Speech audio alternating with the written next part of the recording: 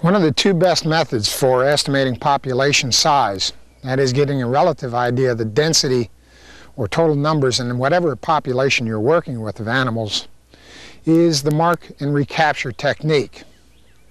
This was first invented, I suppose, or first discovered by a scientist, a wildlife biologist by the name of Peterson. Peterson worked with another wildlife biologist, Dr. Lincoln, and together they refined the technique, and the refinement is probably the best of all techniques.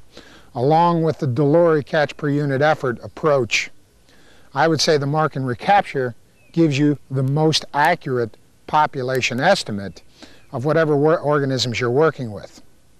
The beauty of the mark and recapture technique is that it works very well both aquatically and terrestrially. And today we want to talk a little bit about its application, how it's done, and why it is so effective in terms of estimating population size. The idea behind it is that by sampling a small portion of the population at two different times, you can then apply that differential in sampling to the whole population, and in that method get an estimation of the population. It doesn't matter, as I mentioned, whether you're working with a fish population, which is one place it's commonly used, especially in trout streams, or whether you're working with a small mammal population. The other area where it's commonly used, working with different types of field mice, deer mice, voles, squirrels, chipmunks, other types of small population or small mammal populations. There's a basic formula involved with this mark and recapture technique, and it's as follows. P, which stands for the population size that you're trying to estimate, is equal to M.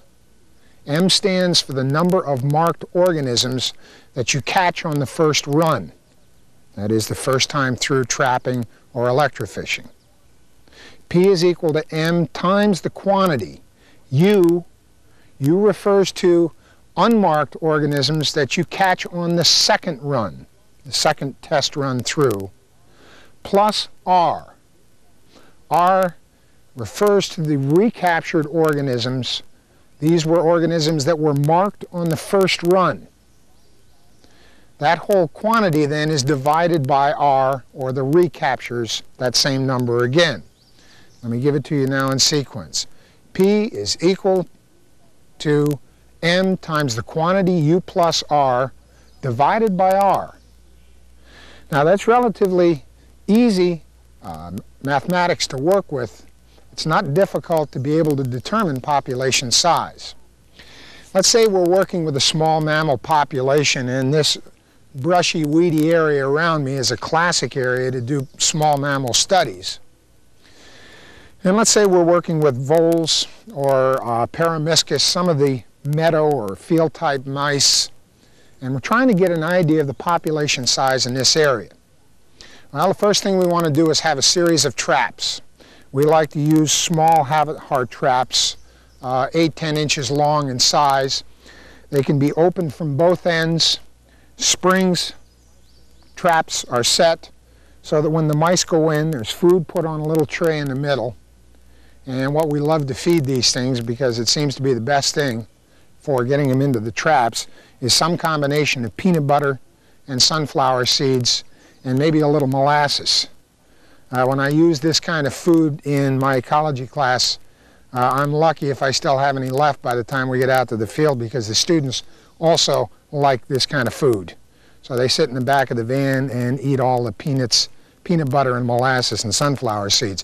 Assuming you have food left when you get to the field, you bait the traps and you set the traps out into the environment that you're sampling. Now you just don't throw them around at random.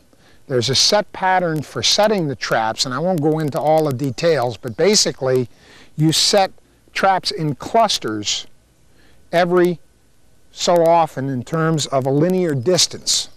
And you can run a number of lines through the area. You may run a 50-foot line in one direction, and then a perpendicular line for another 50 feet in another direction, with clusters of generally 3 traps every 20 or 30 feet along this line. That way you're getting a pretty good sample of the population, but you're maintaining a homogeneous approach. It's not a random scattered type of mechanism for sampling. You set the traps the day before, and of course when you're setting them, you have to make sure that there's no vegetation in the way so that when the door springs shut, the vegetation doesn't block the door so your small mammal escapes. Now they're have-a-heart traps. They don't hurt the animals. These are not leg traps. They simply get in, get trapped. They have food to feed on, and you always check the traps the next day. Set them the day before, come back the following day and check the traps. Okay, now, we come back the following day, 24 hours later, check all the traps we've set out. And let's say that we've caught 10 small mammals, or whether they're voles or Peromyscus, Microtus or Peromyscus, doesn't really matter. We caught 10 small mammals. Now, we're going to mark those. Those are our M's on our first run. These are marked, probably the best way to mark, at least the most humane way for the mice, is just put a little dab of nail polish behind the head. They can't lick it off. Eventually it'll wear off, but it'll be there for 24 hours, pink or red, something vivid.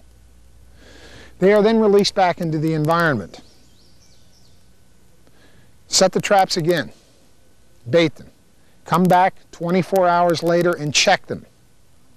Now, you should get on your second run a combination of two types of mice. First, some of those that you marked originally, let's say you marked 10, you come back, you've caught 5 of them. So you got 5 in the traps with little red marks on the back of their head. But let's say that you have 15 other mice that are caught, a total of 20 on the second run, that have no marks. Well, those are your unmarked.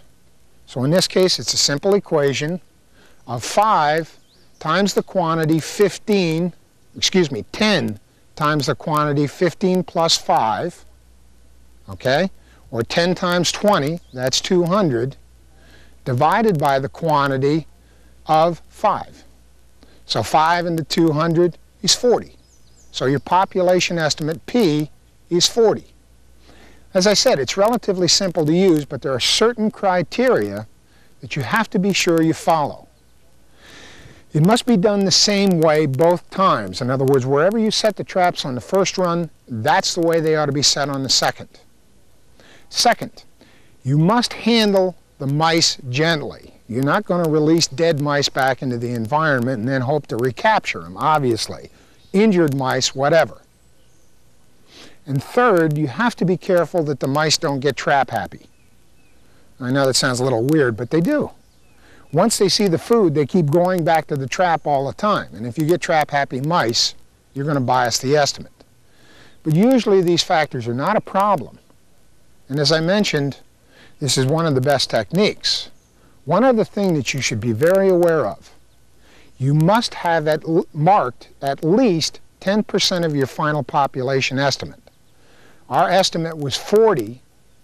We marked 10, so we have fulfilled the requirement of marking more than 10% of the estimate, so our population estimate is legitimate.